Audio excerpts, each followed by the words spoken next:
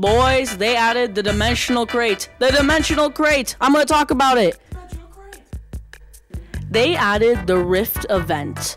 Basically, the Rift event is something that happens every 10 minutes. Basically, something spawns randomly somewhere on the map. And if you're the first person to claim it, you get these certain gems.